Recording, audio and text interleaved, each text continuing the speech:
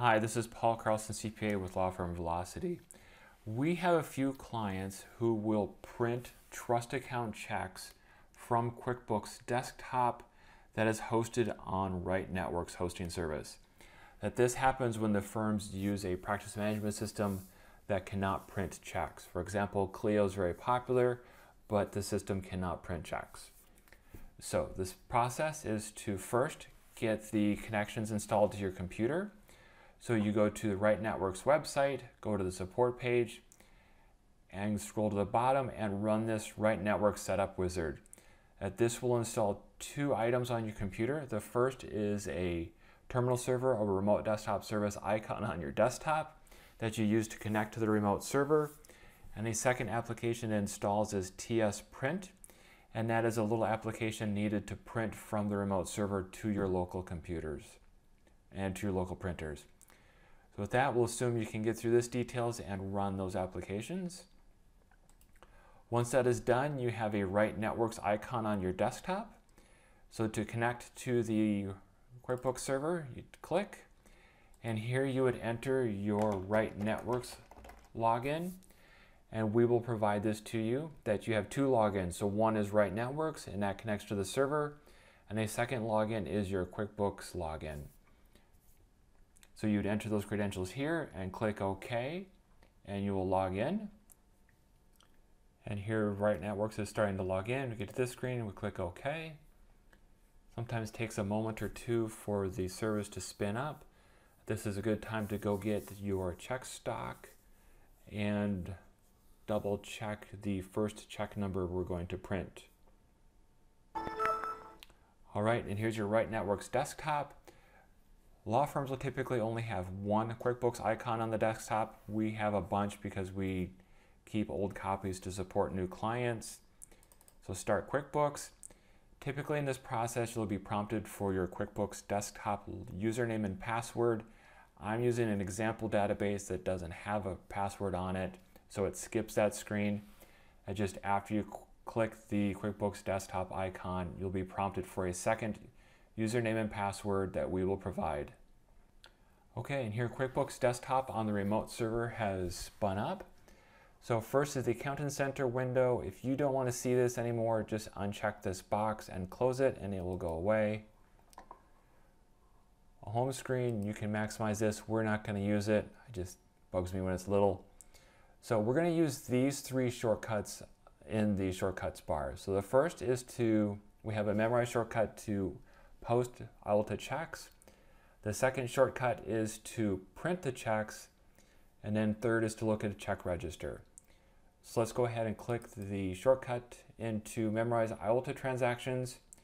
So here we have a Memorize IOLTA draw. So we'll click on this link and we get a template of the check we need to enter. So we're going to write it on the Chase IOLTA account. We have print later selected, so that way we can print all the checks as one batch. Today's date. This check is going to client A, and they are receiving $25,000. So here we want a description and the client name. We do settlement funds. Again, client A. This account name is always a liability account. This amount will populate from here, and from this customer job we want to again select client A because this is money coming from that client. We're going to do save and close, never save in new because that doesn't use the shortcut. So save and close. From the IOLTA draw, so we want to write a second check. This will go to a doctor that helped with the matter. So again, goes from the Chase IOLTA account, today's date. This is payable to Dr. D, and they are not an existing vendor within the system. So we do select new. It's going to be a vendor. Vendor name will be Dr. D. And then, so this is just the vendor name within QuickBooks. In this window, we need to print the vendor name and address that we want printed on the check. So Dr. D, 100 Main Street, Mesa, Arizona 85201. And so now we have the vendor added. Click OK. The physician is receiving $2,500. And so this will be, so we need a description of the check along with the matter name. So this will be Dr. D Services for Client A matter. This account is the same, dollar amount is pre-populated for this customer job, that this work was done for Client A. So we select Client A. If this client is not set up, type the client name here in the memo and we will go back and we will add the client name to the specific checks. And below the screen record, there's two buttons that say Save and Close or Save and New. So I'm going to go down and hit Save and Close. All right. And so with that, we have entered two checks into QuickBooks Desktop that now we want to go ahead and print those checks. So we're going to use this second shortcut. And we are going to, so here's the two checks that we know we want to print. We're going to print from the IOLTA checking account. And the first check number, so we're looking at our pre-printed check stock that we've purchased, that we want to confirm that check number 10 is the first available check. So we click OK. Remember when we were doing the setup, we said we're going to install TS Printer. That since we're printing from Right Networks, our printer name is TS Print. So we're going to go ahead and leave this to TS Print and click Print. And we need to wait a second.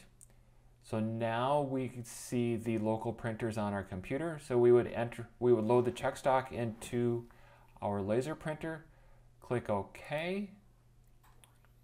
We can hear the printer kick in and it's printing our checks.